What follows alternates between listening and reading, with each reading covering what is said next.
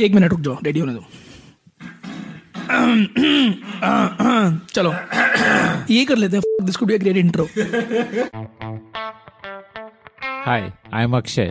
Hi, this is Saurabh, and you are listening to the Founder Thesis podcast. We meet some of the most celebrated startup founders in the country. And we want to learn how to build a unicorn. I always wanted to learn something and make an impact in real world.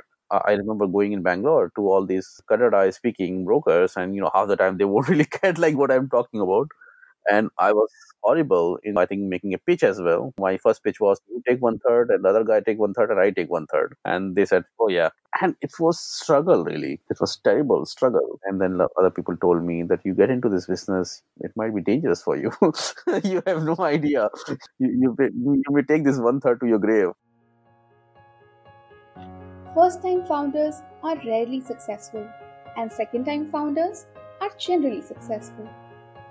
There is no better example of this than the story of Ambarish Gupta, founder of Knowlarity.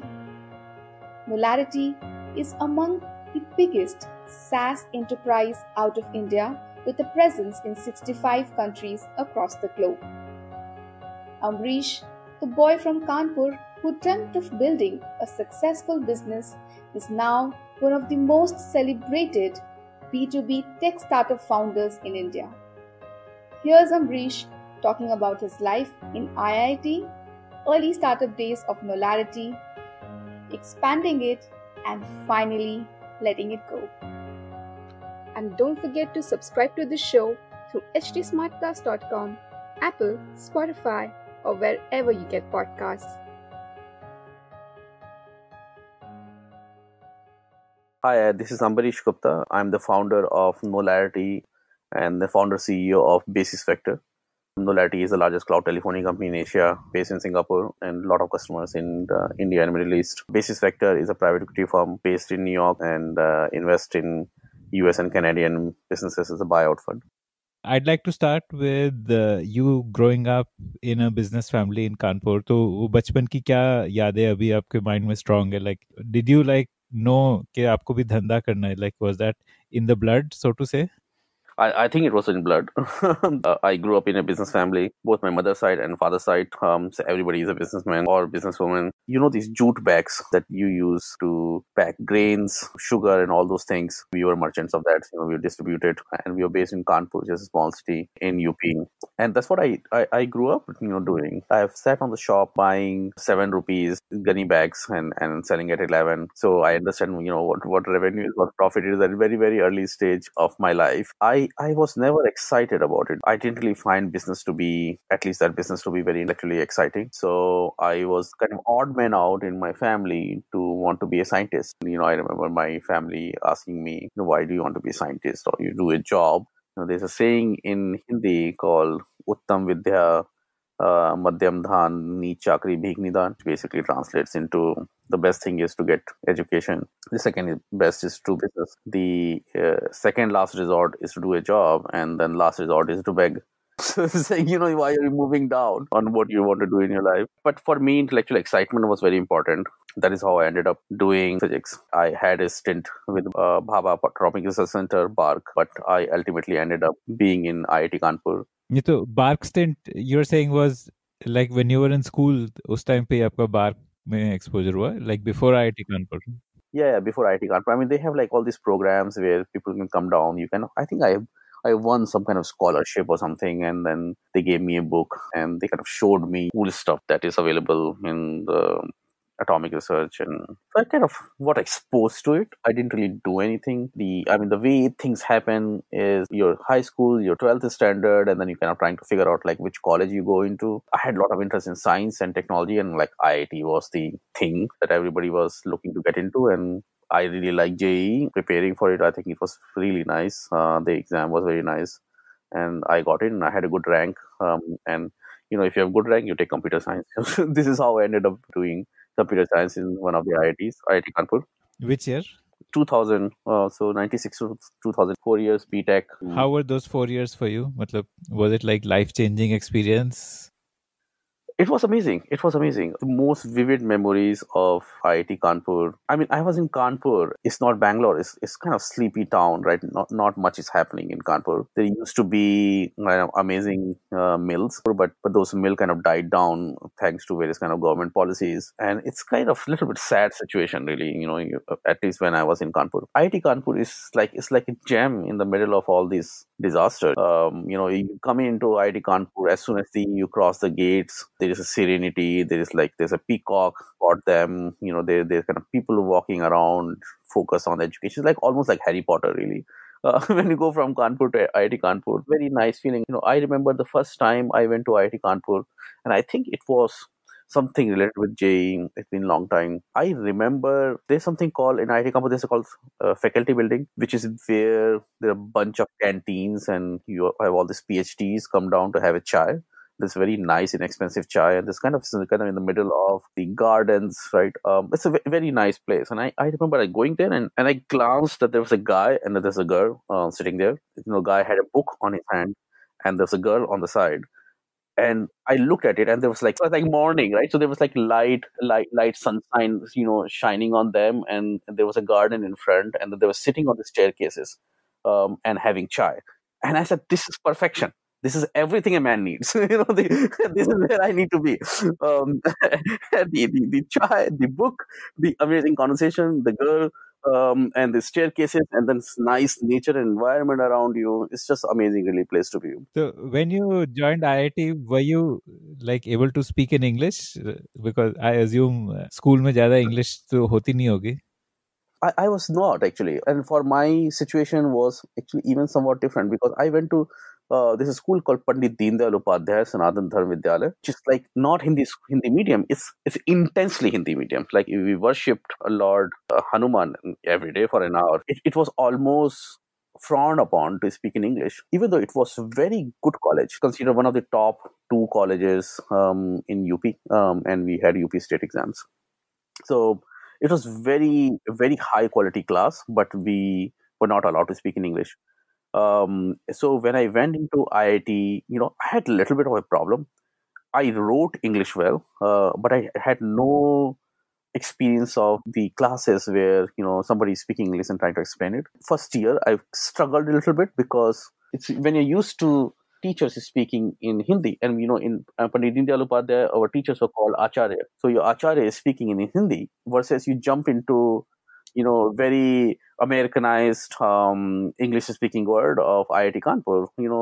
I had a little bit of problem, but the way I kind of survived was I just studied books, and I could understand written English much better, and I could write well as well. So, it just kind of worked out. I could imagine many of the people who came from Hindi medium school, they would have struggled. I was not alone. There were a whole bunch of people from UP and Bihar who had come down. But everybody kind of survived because it was almost, I would imagine, like roughly probably 30-40% of the people did not really speak English or came from English medium school. What are the other memories from IIT Kanpur?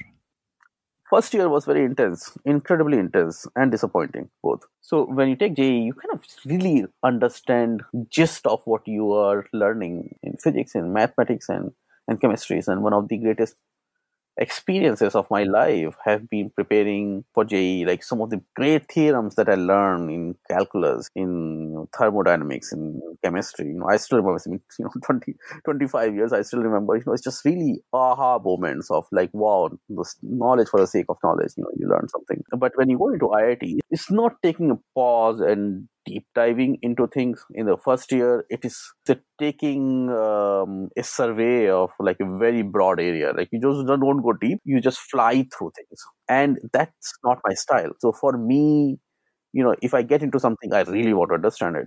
And we kind of flew through many of these things. So it was intense because there's so much covered. Also, what ended up happening is in computer science, there were 22 people in my class, and everybody had a rank which was less than 100. Everybody was intensely intelligent and competitive. So what ended up happening is you're used to being smart in whatever group you are in. And now suddenly you get into a situation where just like, everybody is like probably more smart than you. So it's a little bit disorienting when you get into IIT, especially in that department. So, I went through a little bit of that disorientation, and my regular techniques of like winning were not worked out. Many times I would just kind of study, and, if I study properly, I would beat everybody else. Here, if you study properly, you would be like maybe top one third.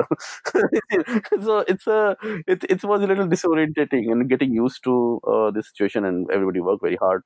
Overall, amazing memories of first year. Couldn't recreate in IIT. Main motivation of being in IIT, which is the book, the chai, the girl, or sitting on the staircases. But it was amazing experience in first year. So towards fourth year, had you become, and what were you thinking of your life after IIT? I became I would say, little disillusioned the fourth year, or by third year, actually, I would say. I loved the group that I was in.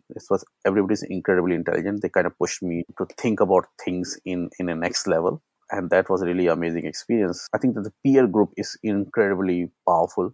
What do you call it? They're very honest. Like, it's extremely meritocratic, and that's very honest. You get to see what you're not good at, and they'll kind of tell you. And you kind of discover what you like and what you're good at. And in this group, if you're good at something, right, you're really good at it. So, for example, I was very good at physics, and I was very good at anything which was visual and theoretical. By 4 years of IIT, I knew that I was not going to be in academia, because while we were doing cutting edge work in IIT, the world outside IIT had like absolutely no impact of all the cutting edge that was happening in the campus. There's a village called Nankari. And while we were working on amazing theoretical computer science stuff in Nankari, people did not have bicycles. I always wanted to learn something and make an impact in real world.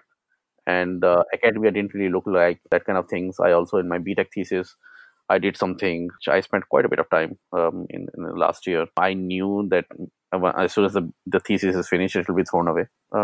It's no use. So I think those whole research paper, you write a research paper and it's kind of just useless. After that didn't really go very well with me. I think that is the reason. I had an option to go do PhD, but I dropped that and I decided to go and see the world. So when I came out of IIT, we were all getting jobs in US. So we got a job. I took up a job in US as well. But there was some time. So I ended up traveling and living in Germany as a researcher, worked as a researcher in one of the labs, and kind of that way I kind of saw Europe.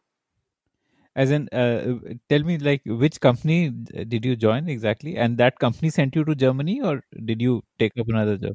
No, so we got a job. So we were graduating in 2000. We all got a job in 1999 in a company, in US company in Valley called Electronics for Imaging. It's like they hired 6 people, 6 engineers from computer science department, and we all knew that we're going to US, to the Valley, which is like the Makkah of computer science for everyone. But while it was it was supposed to happen in 2000 October, when we would fly. So I had time. I took up an internship in Germany, a place called Fraunhofer Institute of Computer Graphics. And I said, I'll go see the world, right? So you go live in Germany and in Fraunhofer Institute of Computer Graphics. I traveled quite extensively. So there was 3 months project internship, which I finished in 1 month, less than a month. Actually, I finished first 20 days. I didn't do anything. After that, 15 days, I finished it. Their 3 month project. Then they challenged me, telling me that, it was a fluke. So I took up another internship and finished in 10 days as well. so they remember IIT Kanpur now. And after that, I said, you know what, I'm going to learn German and I'm not going to do more coding. And I traveled. In Germany, what you can do is, you can, at the time at least, you can get something called a weekend pass, which is a pass that you can buy for, I think, $2-3. And it's meant for students. And then you can take unlimited number of trains for all weekend, but all slow trains. And I wanted to see Germany, so I would pack stuff with me, and we were not getting much money. We were very poor, so we would kind of go pack stuff. I would buy some milk. I'm vegetarian, so buy some milk and some pizza. I would travel in these trains all weekend, and I would sleep on the railway stations, which are very clean. So it's just perfectly all right.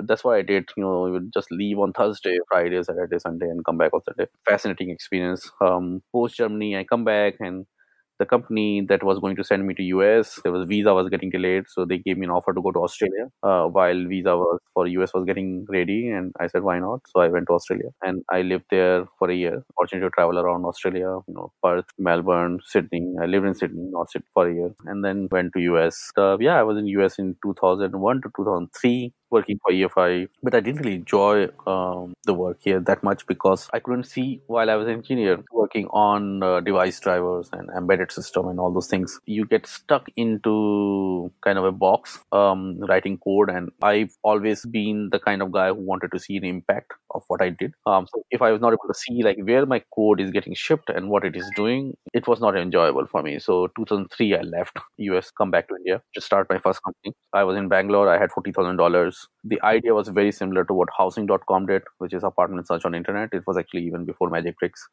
That was not a very good time in VC industry in India. There are not many VCs. There was no ecosystem, anything. So I kind of just spend my own money to try to launch this company in Bangalore. And I remember I first lived in KP Nagar, and then I was living in Malleshwaram. And, it's just kind of tried out. And very painful journey in trying to build company. There's no help. There's no employee wants to join you. Co-founder that I kind of came to India with kind of changed his mind within a month. So, it doesn't sound right to me. Bye-bye. Now you're on your own. You're already taking this step. Your co-founder was also with you in US? Yeah, so we both decided that we'll come back to India to start this company. And while he was in the plane, he changed his mind. So I landed without a co-founder. Everything that could go wrong. And then, now we know that, there's so much ecosystem, you can get help, you have people who have done this before, you can listen to them. There's nothing like that at the time. I remember trying to get an office and spending 3 months trying to get an office. And what I got, I did not have any idea. So basically, I got a shop floor as an office where you basically go and sit. It's like absolute no idea of business. This is how you start. At least I started. We built up the technology very fast. What was your website called? It's called Inventica Solutions. The website was inventicas.com, and we basically were classified for apartment listing. Because when I landed in Bangalore, what I found was like, why is everybody running around? There were like a whole bunch of brokers, real estate brokers everywhere. So I said, why is everybody running around? Why don't we just put this information, take a picture, put this information on the internet? And then, which is what we did in the US. So, I just copy paste this idea, this will work. But I couldn't execute it. I didn't really know anything about building up a business, running the business. Yeah, I spent 1.5 years trying to do this. So what did you try to do? The product you built yourself, or you had a vendor who built it? And No. I mean, it's a computer science graduate. Of course, you're not going to ask a vendor. This is the only thing that I knew. So I coded it. I went to a university close by and then got a bunch of interns who worked with me for very low pay because I didn't really have money and there was no investment.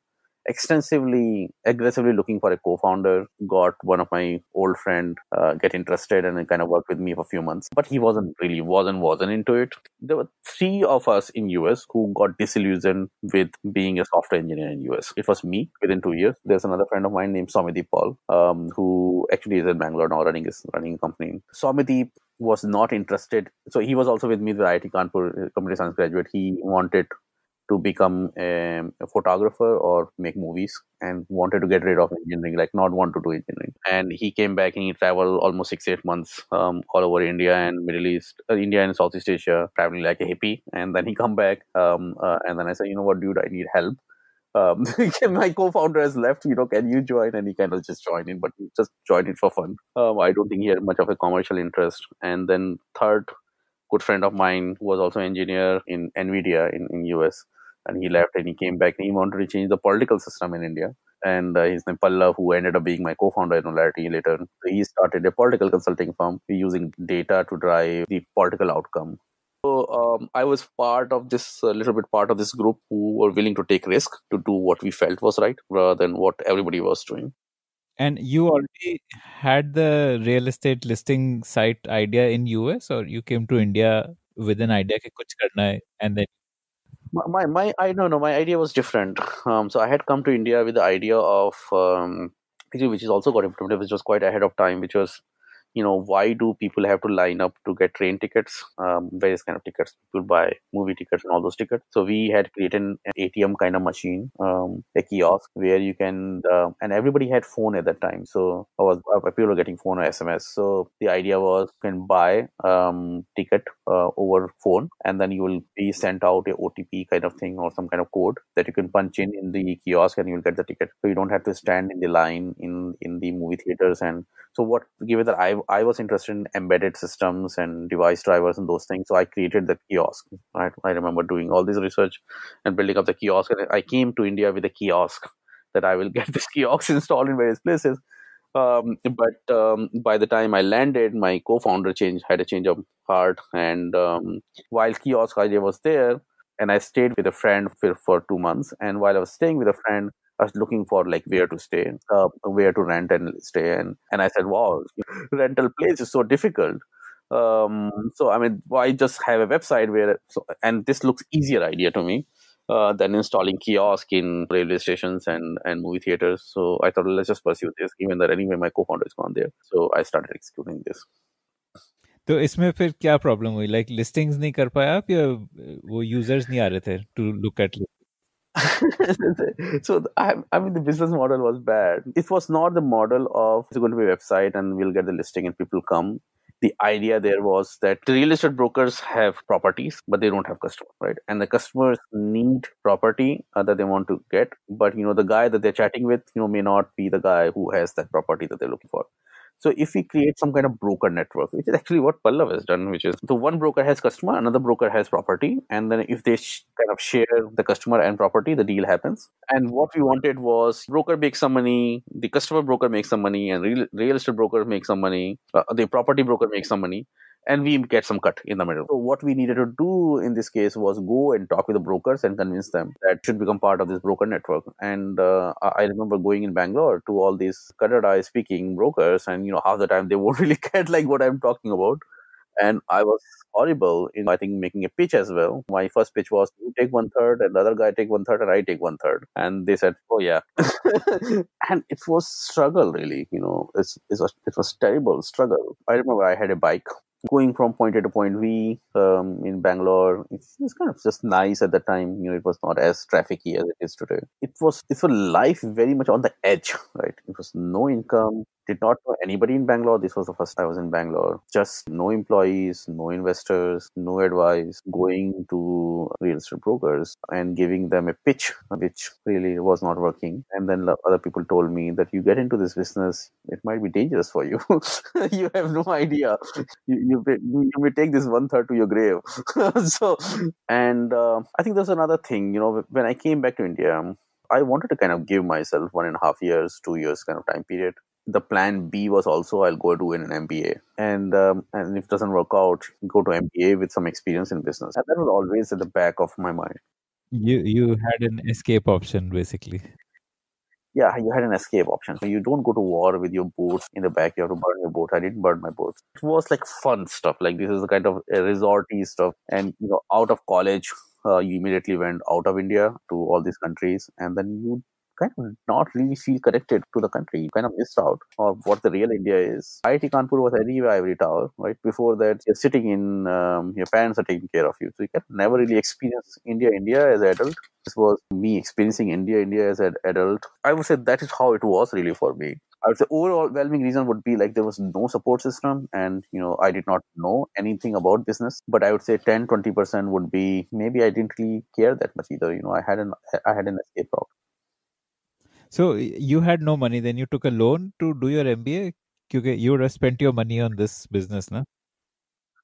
We got a scholarship, so I cracked GMAT quite well. I went to CMU, so I also got married. I was dating my wife at the time. In Bangalore? In US. My wife was Chinese. I got married in India, and I had a court marriage. CMU gave scholarship and a whole bunch of support. The whole reason for me to getting into MBA school was I was meeting a lot of VCs, actually a few VCs, not a lot, 2-3 VCs who would not do anything less than $5 million. So But I quite like the VC job. I thought, well, this is cool because you're kind of close to, this is safe. You don't get pushed around like the way my last 1.5 years of experience, close to kind of exciting stuff, which is using technology to make real world impact. So I remember he telling me, well, but you don't have business experience. I said, well, what better business experience you want than, somebody who's struggling on the streets of Bangalore? He said, no, you need proper business experience. Why don't you have an MBA? So I said, okay. So that was actually my idea to get an MBA, was to get into VC. And while I was in CMU, I realized, well, VC invests a little money, $4 $5 million, $10 million. There's something called PE, where you invest hundreds of $1 million. So, if you're in the business of making a large scale impact with what you've learned, why not get into PE? So move towards PE. When you try to get into PE, you either get a total financial analyst or you get some operating experience first. There's a route from McKinsey. So, I thought I should go into McKinsey first and spend 2-3 years there and then go into PE. You had a small stint at Booz Allen Hamilton also, no? Before McKinsey. Yeah, so Booz, you do internships. Yeah, so that was Booz Allen, and then 2 years with McKinsey, and that was like amazing education on business. And I think very fond memories of that 2 + 2 years. I had a lot of interest in macroeconomics, for example, the currency theories, the negotiations, the organization theories. It was very intellectually very exciting, and it was very real because the people who taught were literally the people who were doing stuff as well. So McKinsey was like strategy consulting kind of a role. Yeah, so McKinsey, I did strategy consulting, Fortune 50 companies. Literally, you advise the CEOs on transformation of their businesses. And I work with bank and insurance firms. So you're literally advising 2007, 2009 time was, the recession era. The banks and insurance firms were a little bit struggling.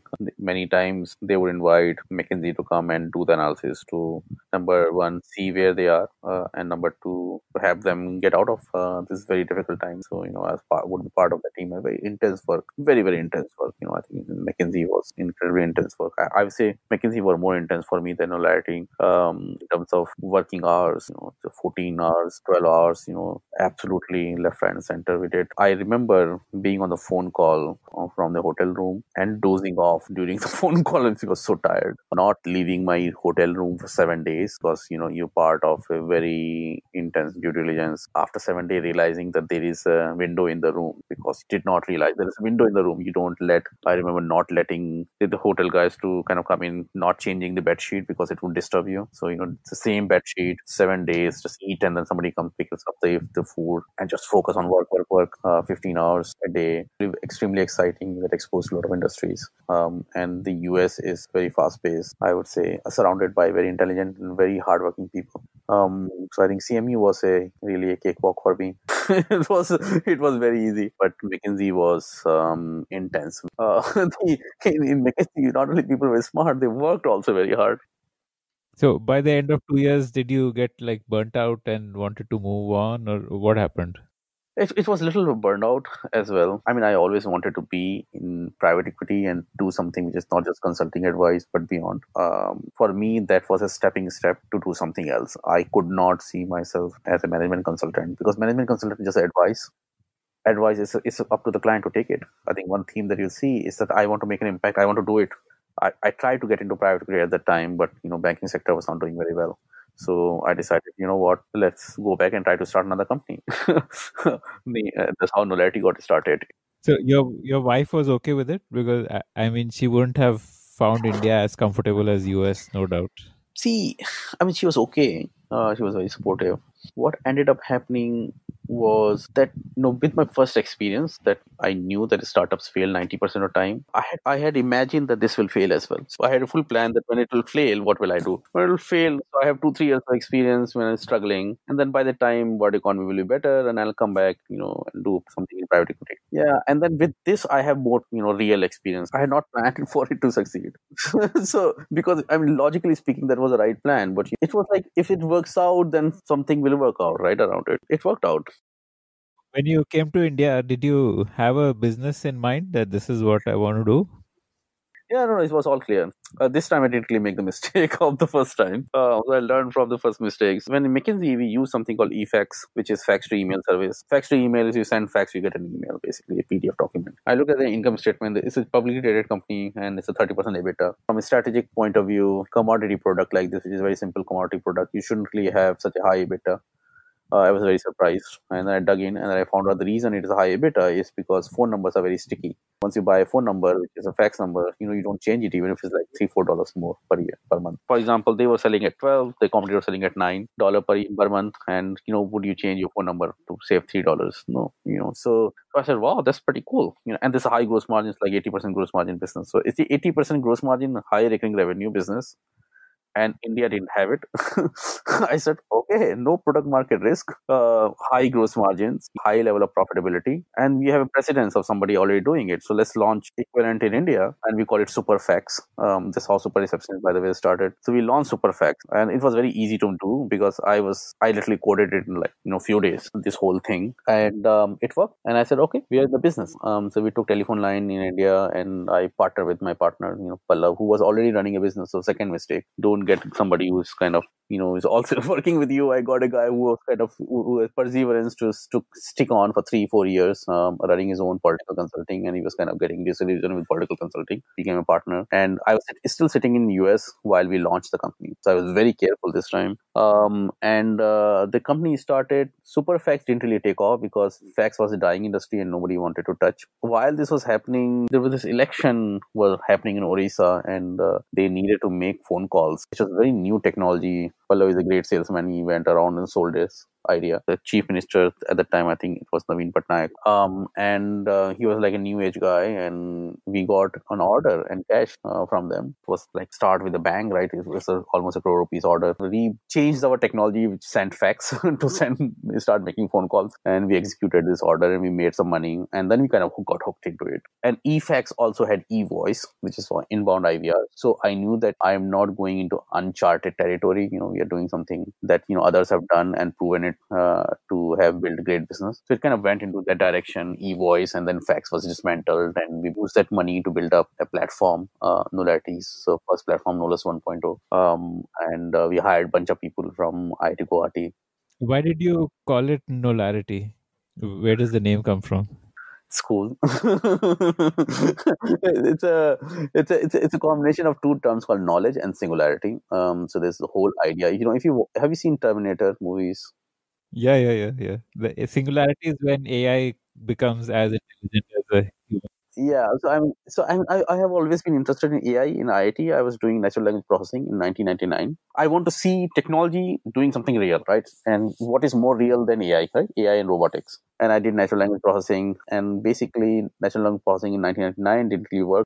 Is because the computers are very slow and the algorithms and data were not available. There were a whole bunch of problems, right? So I left it and moved to a system. But AI, the idea that there will be a time when you can have intelligence, which is general intelligence, similar level as human being, and given that software can be replicated very fast and they can improve themselves. So what you end up happening is, if you have general level of intelligence in AI, you can have them program to improve themselves, and that means they become smarter than human being, and then they're programming themselves to become even smart. So you have exponential growth in terms of intelligence happen, and that's what's called singularity, knowledge singularity.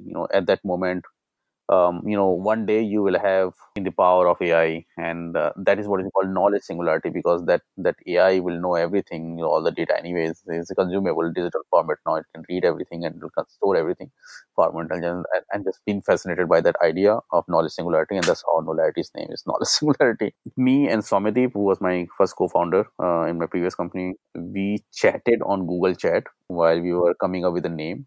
And we come up with a name in like 7 minutes, and that chat is still, I published that chat on a blog post. I said Knowlarity, and he said, doesn't look good. But then we kind of look at other option, and they said, okay, Knowlarity looks good. Let's do Knowlarity. And it became Knowlarity, and then my platform became Knowlers, and, employees become Knowlaritarians, and, everything, it started from there. You realize how accidental these things are. You look back and you say, there was no thought. I don't know why people go back and kind of build up some kind of, I always knew this kind of story. It's all accidental, right? You're kind of bouncing from one place to another place, just trying to live life as honestly as possible, and just think these things just happen. So I want to understand better on how you technologically improved what was existing before then. Like I remember an IVR meant you have a Airtel or somebody installing a line in your office, and that line probably Airtel or somebody programs it, so it has to be physically there. So how did you innovate on that? And, can you tell me a bit about that? Like from the technology standpoint, what was the innovation that you got in? And were there other people doing the same stuff at that time? Nobody was doing it. The way technology worked at that time was you installed a box in your premise, you installed a software. So you took telephone lines and you installed a box with the software, attached it to it.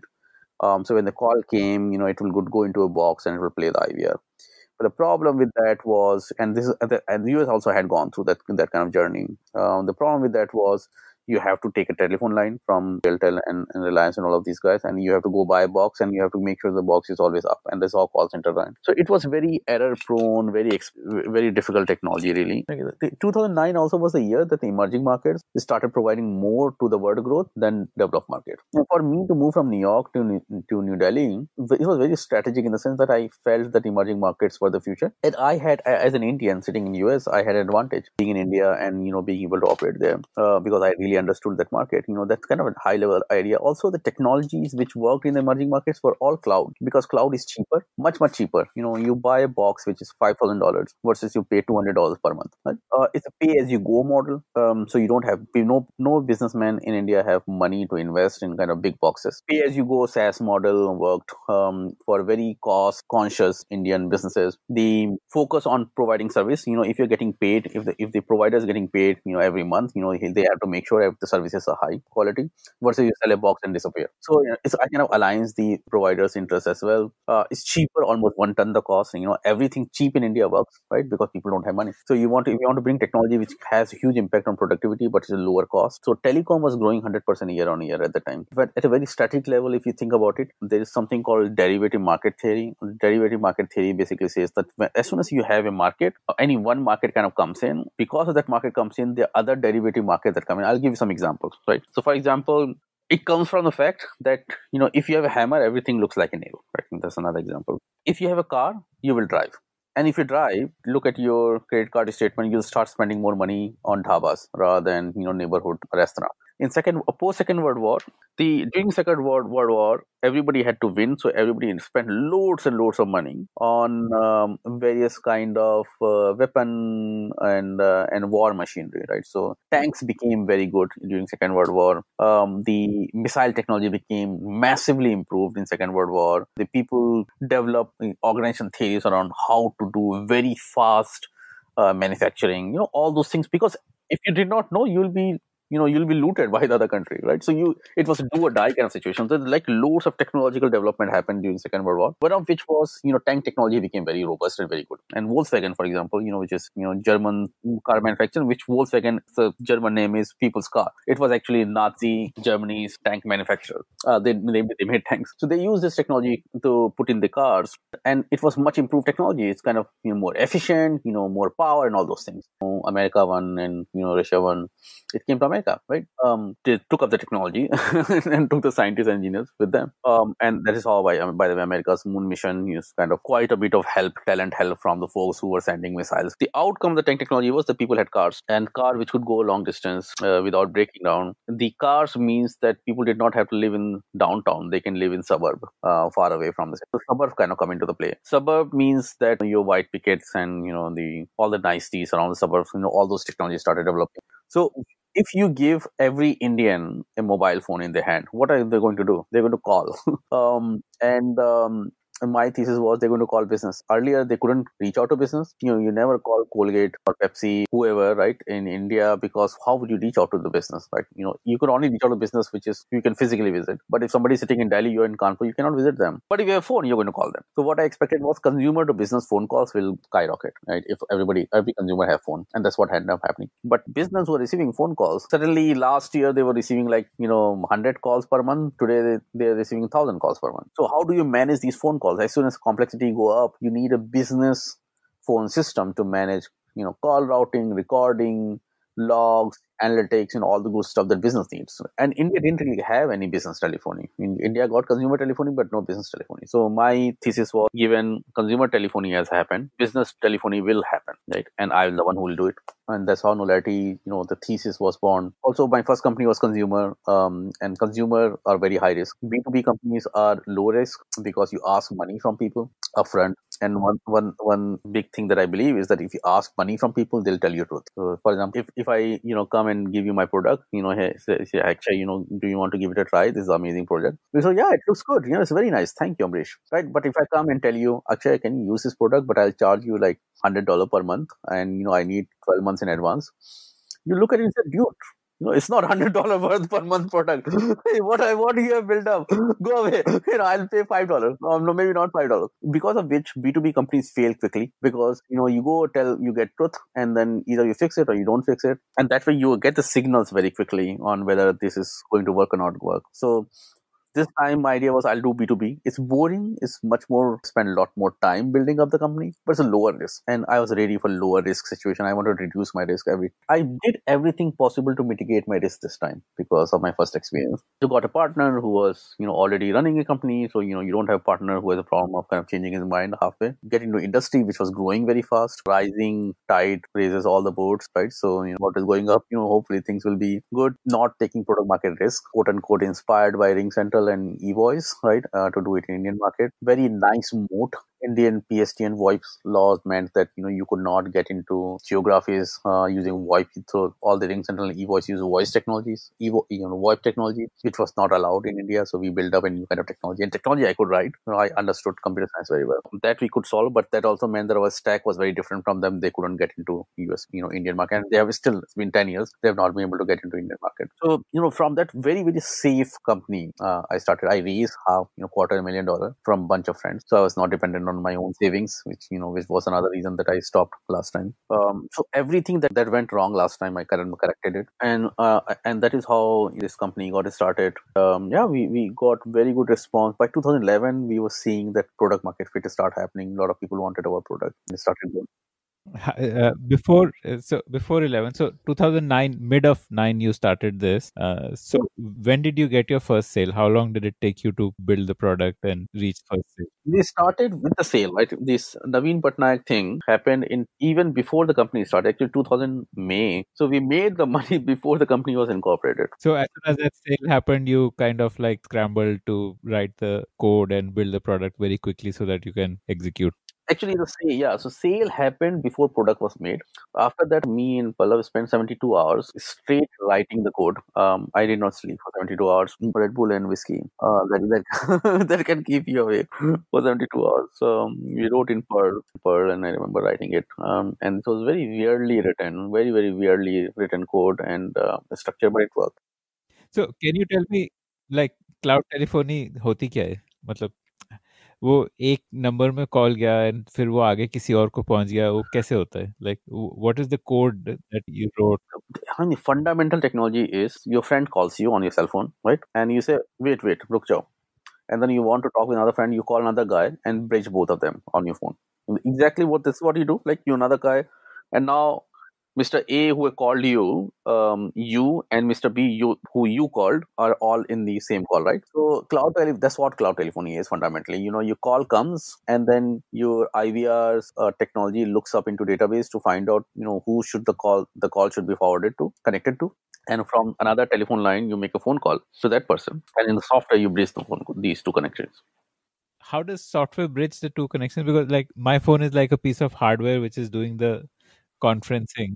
In your phone, on your cell phone, it's not the hardware which is bridging the connection. It's a software that's bridging the connection. It's basically merging two MP3 streams. Okay, so after the Naveen Patnaik, and then you spent 72 hours to build it. Then when did the next sale happen after that? So Naveen Patnaik, we made good money, roughly 1.5 crore rupees. And then after that, we said, how about we just give it to everyone? So we built up a reseller network. By the end of 2009, we had so much sale that our system was crashing like every second day. We were in the outbound call business. And I remember that at the time, the price was 45 paisa for a pulse. We buy it. And we were buying at 39, we were selling at 45 paisa per 30 seconds. And there was no margins. During Diwali and holidays, election, everybody wanted to use our system. And other times, nobody wanted it. Most of the time, nobody was using it, and sometimes everybody wanted it. We had to take telephone line and maintain the system, so there was a cost associated with it. So what we realized was this was not a good business. We need to move from outbound to inbound, which was recurring, which was, once you take a phone number, you don't want to change it. Right, a high gross margin because incoming calls are free. So we sometime 2010 early we started thinking about it, but really launch is in 2011. We were making money all along 2010, but it was mostly outbound business. The inbound business started in 2011. And when did you do your first fundraise? Well, one, you did friends and family round before starting only, but like a formal fundraise. 2009 was the first fundraise, friends and family, and then 2011 was another friends and family round, and it was all convertible debt, which was, I think, probably one of the first company in India to do convertible debt. 2012 January is when we raised money from Sequoia. So how easy or difficult was that, like getting Sequoia to invest? It was, I think we were a little bit lucky. Our thesis was very similar to Ring Center. Sequoia had made good money in Ring Center in US. From that point of view, they said, okay, well, Ring Center kind of business in India, makes sense. So I think that kind of played out. We also had quite a bit of traction. We had 500 customers by that time who were paying. We had 50 people team. So we were kind of reasonable scale by that time. So the backgrounds, I had understood both technology and business. Palla was the IIT graduate and quite a bit of entrepreneurial experience as well. So it was kind of pretty good team, really, to start. Why did you decide to raise funds when you were like, you told me that you were like cash flow positive, you were not burning. So why the need to raise funds? No, we were not cash flow positive. I mean, in the beginning we were cash flow positive, but then we started out by making money, but very quickly we said we do things properly. That is where you hire engineers and build up systems, and then that was one time sale, and it dried out. So your revenue dropped and your costs go up, so we were unprofitable. And there was really the interest really never was to make money really in this business. For me, it was making an impact and proving a point. I wanted to build up the company in a VC backed way so that there is a capital, so that never be constrained in terms of fulfilling the dream of building up a great business out of India. So post Sequoia fundraise, then what happened after that? Sequoia fundraise happened when the VCs come, the dynamics change a little bit as well. So now there's like one more person who has a certain way of looking at the world, for better or for worse. So I think you kind of little bit adjust to that dynamics as well. And we grew. We grew quite well. We had a little bit of a hiccup in 2012 in the first half, I remember. But after that, we grew. We grew steadily. Post that, did very, very well in 2012, 13, then 14. We raised Series B from Mayfield and Sequoia combined. Pallav left around 2013. But Pallav, I think, was more early stage person. But, the dynamics in early stage in a company are a little bit different, where you're kind of making decisions very, very quickly, changing things and all those things, versus a little bit later stage where dynamics are very process oriented, way of looking at the world. And I think he was not enjoying it as much, this change in dynamics, especially after the funding happened. So it was very amicable. He maintained all his equity as well, and then I got one of my friends to come and join, become a CEO in the company, to take the company forward. And then it worked. So what was the revenue trajectory like? Like when you raised from Sequoia, what was the revenue that year, and then by the time you left, what had the revenue become? How did it evolve over the years? I can't tell you that numbers, especially now that I'm out also. But, I remember between Sequoia coming in and around the time I'm leaving, we grew 60x and became profitable as well. So I would say 6 years, 12 to 18, pretty incredible journey, a real business, which is EBITDA and cash flow profitable. Currently, Knowlarity doesn't need cash from anyone. It produces cash. Massive growth. 60x growth in 6 years is extremely rapid. What was the reason for the growth? Like, what's the secret behind it? It's like it was successful business. It was the right place, right time, the right technology, right pricing, support from our investors, very hard work from the employees. We grew from 50 people to 400 people. Was it largely like inbound sales, like, inbound inquiries based, or was it? We did both inbound and outbound. We pretty much created this market. We had to educate the market, and we educated market. I mean, one of the reasons that you see me, I'm somewhat private person, but for Knowlarity, I ended up being very public person. When I was founder, running the business as CEO, we had a lot of press, and we got involved in a whole bunch of things, and I was very vocal and talked a lot as well. And PR for us was one way to kind of have people know that we exist, not in the startup world, but in kind of general business ecosystem. And that worked very well. When people got to know that there's a technology which can do so many interesting stuff, allow you to connect with your customers over communications, over phone and all those things. And this was really the only communication method available to communicate with your customers. We use this mechanism to have people get educated in a very inexpensive way. The people reach out to us, and many times our sales team, we had 300 people sales team, 400 channel partners. Cloud telephony, we pretty much educated India on what cloud telephony can do and wherever cloud telephony currently is. When did you decide to go global beyond India? It was right from the beginning. I mean, I didn't really want to build up an Indian company. I wanted to build up a global company which would serve Middle Eastern and Southeast Asian market as well, all the emerging markets. And our technology was well suited for those markets. From India, we became a Singaporean entity sometime in 2013. So you can see very early we wanted to be a Singaporean company because that way we would service Southeast Asian and Middle Eastern market from Singapore holding company rather than sitting in India, where you end up having a lot of friction in managing many of these things. You shifted base to Singapore, or that was just like a... It was holding company. Most of business was still in India, so I mostly stayed in India. What was the split between India and outside India? Like by the time you left, what percentage was India? I mean, still majority came from outside India, but very significant minority came from outside India by the time I was leaving.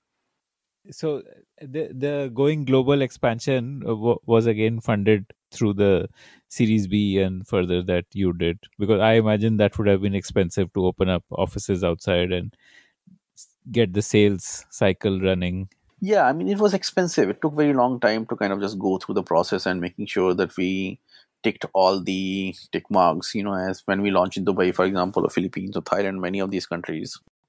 You run a business where there is some part which is kind of stable and running steadily, and then there's some part which is outside market, which is kind of you're doing experiments. So you kind of have to balance out by doing experiments and running a proper business as well. There should not be all experiments, because then you don't know what is going to work on. You kind of just keep burning money, and it should not be all boring, just kind of regular business, because then it's not good either. So 2018, you decided to move out of Knowlarity. What prompted that? It was a long time, really, very, very long time. If I wanted to do business, I would have been doing business, selling jute bags in Kanpur, right? I am not, that kind of person. You want to build something which makes an impact, but once it is kind of self-sustaining and kind of doing things by yourself, why would you just sit there and waste the time? Also, when the companies get big, they do not want too many changes, right? You think to be very stable, so you want less change. And I'm a change agent. And there are a whole bunch of other ideas that I have because of which basis sector started. Okay, so how did you handle the transition? Like, did you find your own replacement, or how did that happen? Because I mean, you are the CEO and founder, and for you to leave also, I mean, from a PR angle also would have been risky, and so how did you manage that? I mean, this happens all the time, pretty much. A little bit given, and it's kind of both side, really. Many cases it doesn't happen, many cases, but most of the time it happens. It's just the work become very different from what you were doing when you started off the company and building up the company. From PR point of view, it's not a big deal. I think everybody's seen is this done and dusted situation. In terms of hiring, it's exactly the same. You hire people and get them not as a CEO position, maybe some other position, and give them a try. If it works, then you kind of just inch them forward to kind of give them more power. That's how it works. So you want to make it a gradual process. So is Basis Vectors a way to return to your original dream of being in a PE? Yeah, well, so I mean, originally I wanted to work in a PE. Now I'm running a PE firm. I would say I always believe in that thesis. In a PE firm, you can make much larger impact. It's you have multiple CEOs now, working in the portfolio company. It's a much larger impact that you can make. It's less operational than what Knowlarity, for example, running your own business, and it's kind of a very natural stepping stone, really, for me. It's a little bit going back what I was planning to do as well. So how did you get Basis Vector off the ground? I think now I have so much credibility. I am one of the few people in the world who have run low-cost, large-scale SaaS companies. I mean, the first time was starting companies difficult. Now you are like a proven thesis. So it's a lot less difficult. Tell me a bit more on how it operates. Like, how does a PE or a VC fund operate? Like, you find HNIs and institutional investors who will give you money and let you invest it for them, and like how does that whole process happen? Yeah, it was something like this. Exactly. So, initially you'll find people who you already knew, and then you take their money, and then you'll find people who have bigger chunk of money, right? You have to have some investment experience as well that you can demonstrate. Whatever thesis that you have, I have so much operating experience. Most of the VCs, especially in India, don't have any operating experience. What end up happening is that these people, they sit in front of LP, they somehow be able to answer the question of how they will be able to demonstrate, be able to make a good investment is by showing the investment prowess. For me, the thesis end up being very different. When I sit in front of somebody with money, I can tell that, I'm going to get very much involved and see, look what I built, spend a decade doing it, and everybody knows this, and you can go and check. And most of the time they already know. Otherwise, we wouldn't even have a conversation. They know that this guy understands what he's talking about deeply, and then I understand. McKinsey US is a big brand, and it's a kind of big stamp in terms of understand business in general and investment world in general. So it's kind of just combine these two, and out of 5-10, somebody will give you money, and there's a lot of money in the world. It's a chasing the right places to get invested. You as a capital allocator, helping facilitate that. It's not like you're begging anything. You're basically providing a service. They need to get return on their money for their investors. So they are also fund managers, and they do not know how to make their 7-8%. You go there and then make it possible for them. So, as an angel investor, what are some of the companies you backed in India, and what was the reason to back those companies? Like, No, I mean I've done a bunch of angel investments, but not done and not planning to do. so what makes you invest in a company? Is it like the recommendation matters a lot, or is it like you're impressed by the team, or do you look at the market size that they're addressing? Or These are all B2B SaaS companies. They come to me. I knew through some network, and I just gave them some of my personal money. So there's a company called Infido. There's a company called EasyCom, HireXP, Sunstone Business School. These are a few examples of the companies that I invested in. Team, thesis, market size, all those things. The way I would think about, starting my own business, you look at whether the team will push through or not. Do they have all the complementary skill set? I am not an angel investor believer. From a commercial reason point of view, the angels are called angels because it's a money down the drain. That's why they call angels, right? They should not expect any return. People do angel investment because of fun. Angel doesn't have a thesis. There's no method to madness around angel investment. You meet a guy, you say, oh, I like this guy. He's doing something. I want to stay connected. Here's someone. Angel investment as an investment vehicle, the only thesis that works is spray and pray. That's not something exciting, really. There's no intellectual excitement in spray and pray. what does it take to be a founder of a startup that scales up well? Is it like just being lucky, or is there a science behind it? And, are you able to spot, okay, he's a founder who will scale up a startup?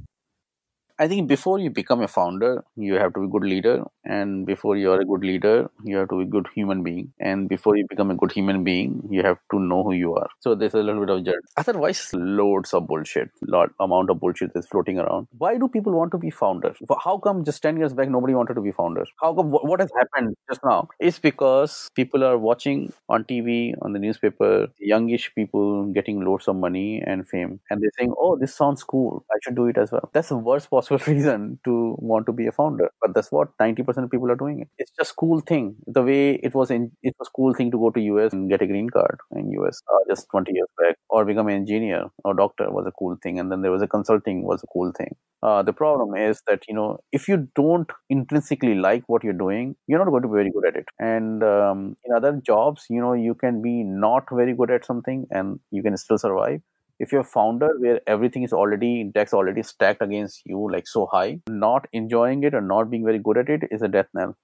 It will kill you. only source of happiness when you're running a company or when you're a founder. If you end up kind of raising investment and, unlikely chances of raising investment and growing is going to be your own sense of internal satisfaction that you're doing what you like to do, right? That's the only source of happiness. And if that is also not there, you did it because your buddy who raised investment from somebody else and look how cool he looks, that's why I'm doing it. You're not going to succeed because you'll not be able to pull 15 hours. You'll burn out very quickly. You will not do everybody's dirty laundry. This is, unfortunately, a lot of people don't want to hear this. This is a hard path, figuring out yourself. And people can smell confidence or lack of confidence as a leader, right? You want people to come and work for you at half the cost, half the pay, and then hope something will happen. People you want to go to angel investors or investors and give you money. You want to go to customers and give them your half-baked product, and then they should buy your product. Well, good luck. You have to have confidence, and the confidence comes from knowing yourself, what you want to do and what you will take the bullet for. You're 18, 20-year-old, you graduate from the college, you never made a decision in your life. You've always followed what your parents said or, your peer group said. So you can't have confidence until you try out things and fail. There are people, of course, right, who in the college, they have made their own decisions and they're very self-aware, and then they kind of doing things their own way. I think this path of, knowing what you want, having the confidence, and then once you have a confidence, you're quite comfortable failing. Screw it. I'll fail. I'll try it again. Because anyway, there's nothing else that I want to do. So I'll just do it. Maybe you'll fail, maybe you'll succeed, right? But at least you can execute. If you don't have that, it's difficult. In the first couple of years of Knowlarity, how hard did you work? Was it like McKinsey hard with, like 12-hour, 15-hour days, or did you have better work-life balance? Number one, I hate the term work-life balance, because the work-life balance term presumes that you don't like your work. So it's like if I ask you, hey, the Akshay, I'll give you gold and I'll give you silver, right? So will you want to balance out like how much gold you have and how much silver you'll have all gold? So Akshay comes a smart guy. He takes I said you can take 100 kilograms of gold and silver in whatever proportion. You come back and you say, what? I'm going to take 100 kilograms of gold. I said, Akshay, what kind of stupid person are you? You did not do silver gold balance, right? So you'll say, what you will say is that, well, I don't want balance. I want all gold. Like, why would I want to have silver, right? In the same way, it's a work-life balance. If you are doing what you're liking to do, but what you really want to do, why would you? I can understand you biological need. You need to eat, you need to do other things, and then you need to sleep, right? I can understand those things because otherwise you cannot work also. It's not like I'm not saying that you should not have it. I'm saying that if you want it, that means what you're doing is not what you wanted to do. So please stop it and do something else. Yeah. So I think work-life balance, to your question on Knowlarity is, for 6 months, we had all engineers sleep in the office. We did not have nights off, and it smelled very bad. And I mean, even you were sleeping there, was it? Yeah. We would have like 3:00 meetings, conversations, all those kind of things happen. We were very intense. When we started out, I was doing some project with Microsoft at the time. So I literally had like 4 hours sleep at the time. I was working 20 hours a day. In the morning, we needed money as well. So in the morning, I'll work for Microsoft. And the rest of the 12 hours, I would work on Knowlarity idea. And then I was in US, in Seattle. The team was in India. So I would stay up all night. And then daytime, I would go to work. A founder, if there is a founder who is unwilling to put in this level of hard work and effort for whatever reason, should that person even think of becoming a founder?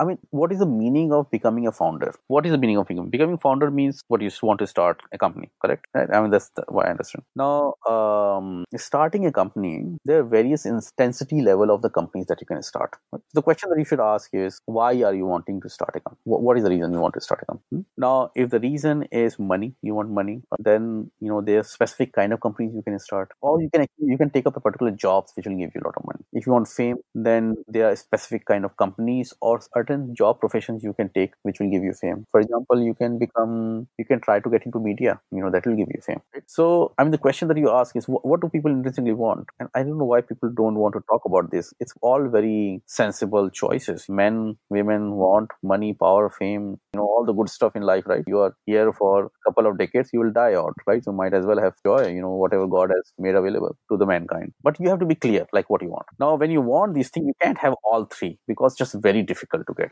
So you basically kind of plan out, like you say prioritize, you say, oh, I want money more, maybe power a little bit less, and then fame even less. Even if nobody knows me and I'm wealthiest man, I'm very happy. And you introspect and you say, okay, this is what I want. Actually sacrifice fame. You want to focus on one thing, because that itself is difficult. Once you decide, then you have other choices available. You can take a job, you can become politician, you can go into media, all those things. Decision tree takes you to starting a company. Why a startup? There are a whole bunch of other companies that you can start. Let's say you say, oh, I want money, because of money reasons, I want to start a company. Let's say that be the reason. I want to be a very wealthy person. And then fame is maybe second for you. So while I'm making money, I want everybody to clap as well, how amazing man I am. If you're choosing that path, there are various kind of companies you can do. Why start a new product? Become a Microsoft or Salesforce partner. And most of the people coming from technology background, they'll do very well. There are other franchisees you can take where you're not taking product risk, and you can get wealthy. How much money do you need? $1 million every year? That will give you a very good life in India. If you do decide to start a company, the question that you should ask is, if I want to make money, do I want to be the founder or want to be co-founder with somebody else kind of doing it? What you want to do is, whatever you want to reduce the risk. And reduce the risk by picking up the right tool and right path to choose, so that you are happy and you get what you want with the highest probability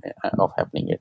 Doing a consumer startup, the backed angel startup, this is for crazy people. Mark Zuckerberg said no to $1 billion, right? When Yahoo wanted to buy. He's fighting with the US government today, holding on to Facebook. These are very different kind of people. Fortunately, most of the people are sane in the world and think about in a very sane way. Like, what in your life, what is the priority? Money, power, fame, independence. And these are typical 4 things that I've seen. If you want independence, maybe not starting a business is probably a very bad idea, because you are responsible for everyone. You have no free time for yourself. So I think people need to make the right decision and pick up the right career option and not just blindly follow what everybody else is doing. But if they do decide to become a founder of a venture-backed company, very important for them to know who they are. If this is what they will do, whatever may happen, they will go ram through concrete walls, are okay not seeing their family for months, okay being miserable, okay being not receiving any acknowledgement, anybody saying you did a good job ever, everybody always complaining, the working day and night, and at the end of the day still not making enough money. That is when they should do it. I think a lot of founders also follow the thesis. The problem with the thesis is that out of everybody who's doing it, 2 or 3 will be successful. You being in that group is very unlikely, just statistically, right? It's not nothing against that person. So the thesis companies fail quite rapidly versus something that you strongly feel about, and you see the logic that this is a large market, this is opportunity is going to be there, there's a differentiation, it's good stuff that end up happening. So think deeply about the idea that people work on, besides of course trying to be a founder itself. I mean, if it is fake, right, founding journey, will figure it out very quickly, believe me. So that was Ambarish Gupta, taking us through his journey from the streets of Kanpur to the mecca of management consulting, to starting India's very first cloud telephony SaaS company, and eventually settling in his current role of a private equity investor.